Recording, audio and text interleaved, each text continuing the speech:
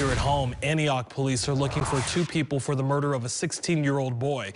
It happened yesterday on Shannondale Drive. We showed you the scene as breaking news last night here on Cron 4 News at 10. Investigators say that two people walked into a garage at a home when one of them started firing. Both of those suspects then left the scene. Officers say they found the teen on the floor with several gunshot wounds. He died at that scene.